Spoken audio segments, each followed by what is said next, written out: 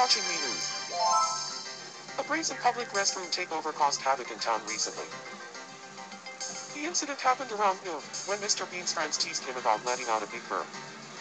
He was so embarrassed that he ran to the nearest public restroom and barricaded himself in. Within a short time, the teasers became the victims of their own jokes, as they started needing to use the restroom. It took a leg-crossingly long time, but Mr. Bean's best friend finally persuaded him to let everyone in. We asked some Islanders for their thoughts on the matter. If you think that's cool, you should hear my story. You should have come to me about this first. I have the inside scoop. Thanks for watching. For your 6 o'clock Me News, this is Trinen, signing off.